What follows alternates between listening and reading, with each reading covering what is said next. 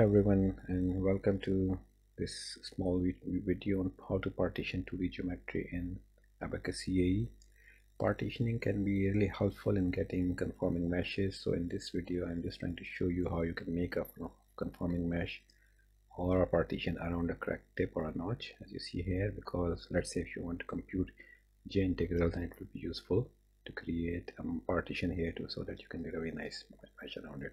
There are many different options to do partitioning. This is the button you have to press. So you can create with a sketch, you can create with the shortest distance between the two, you can also create a datum plane and then you can cut it along the plane or through the plane. You can do it by creating a curved path among the two edges, or you can also extend a already existing partition to a space, for example, and so on. So there are different options and you can explore more. I'm going to touch base on two of those options today, which are most commonly used and most of the time they work in 2D cases. The first one is the sketching. So what I will do, I will create a partition by sketching around this notch so that I can get a very nice conforming mesh for J integral computation. So I'll press that button and it will take me to the sketch area, and now I can really sketch whatever I want. So I'm just zooming in, and as I zoom in you can see I will just create a sketch as I show here in this one. So I'm going to do I'm going to create a circle, and then maybe I will create a line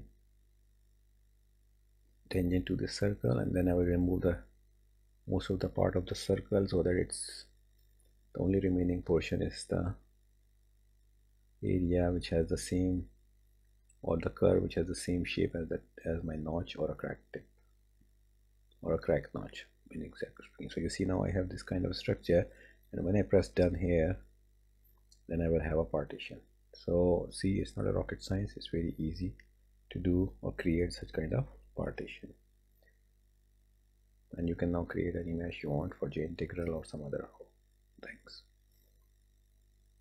To be more compliant with 3-minute duration thing, since I still have few more seconds, so let's explore the second option, which is between 2 points with a minimum distance. So let's say if I want to partition along a horizontal line or at an angle in the horizontal plane, then let's say I will select this option, and then it says select faces to partition.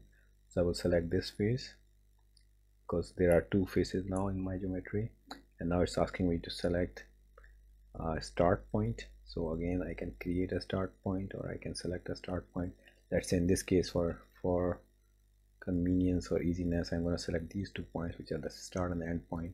So it will find the shortest distance and it will partition your geometry.